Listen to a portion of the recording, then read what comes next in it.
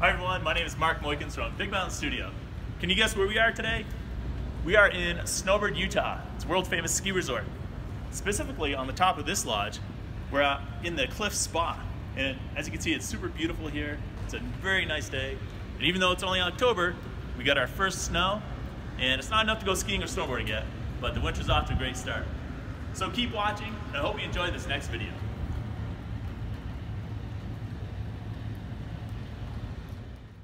Hi everyone, my name is Mark Moykins from Big Mountain Studio.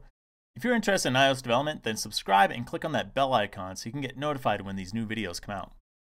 Now, earlier in this series, we implemented the ability for the user to select a photo from the photo library. Well, what if they want to resize that photo after they're done selecting it? Well, that's exactly what we're going to learn in this video. So there's just two steps really. When we set up our UIImagePickerController, we just have to allow editing. And then once we allow editing, after we're done picking the photo, we want to check to see if the user edited the photo, such as cropping it, or if they're just going to go with the original image, and then we're going to select that. So if you look at the screen here, this is what we're going to show when they allow editing. Now, there's one thing to note here. iOS really doesn't have a lot of features when it comes to allow editing, built-in features that is. So this is all they're going to give you in their view controller. Now, if you want to do anything beyond this, you're going to have to create your own view controller and do the photo editing yourself. So this is all we get for now. So this should be pretty simple. Let's go into our project and let's enable editing and set the edited photo after the user is done editing it. Okay, we are in our project, and this view controller that we're in is the view controller where they select the photo. So here's where we actually create our photo picker right here. This is the UIImagePickerController. And this is where we're going to set the allows editing. So if we do that, you see this property right here. So this is like the first one, I think, allows editing.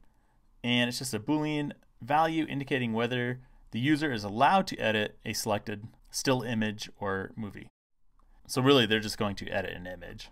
And we'll set that to true. And by default, as you probably guessed, it's set to false.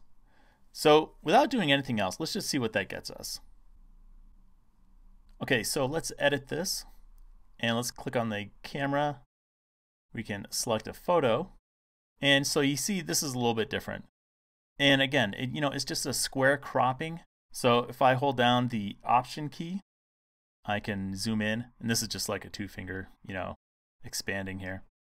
And so this is the image that you want to go with. If I click Choose, then nothing's going to happen. It's not going to zoom in on it because we're not taking the edited image. So let's do that next. Now, as you can see right here, this line, what we're doing is we're grabbing the original image. And this might clear it up for you, like why we set it even to the original image. Because you can edit the image, and you can grab the edited image instead of the original one instead. So what we're going to do is we want to check if there is an edited image. So let's do that. And it's going to look just like this line of code right below it. Edited image right there. Okay, and if there is an edited image, then let's set that. It's just basically this line of code right here. Okay, now after we check for an edited image, if we don't have one, then we'll go with the original image. So I'll just say else, and then we want to go with this if statement right here. There we go. That should work. And then we'll dismiss the view controller and come back to our screen and show the edited image. So let's try that now.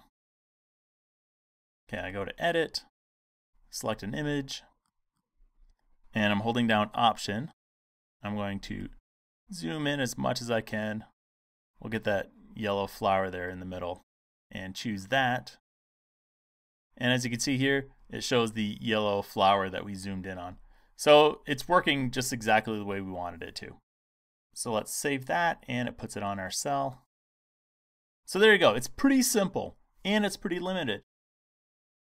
Okay, so that's it really for this video. We allowed the user now to be able to edit the photo, and really the only editing we can do is just resize it and crop it at a certain size. So that's really all you can do with the built-in iOS UIImageController. So and there's just two steps to it, right? So we set allows editing to true, and the second thing is we want to look for an edited image and make sure that's not null. because if it isn't, then that's the image we want to take. That means they cropped it. And if they didn't crop it, then we go with the original image. All right, thanks guys. If you like this video, give it a thumbs up and share it with your friends, subscribe. If you want to help out and provide a translation for the title and the description of this video, that would be super cool. All right, thanks guys.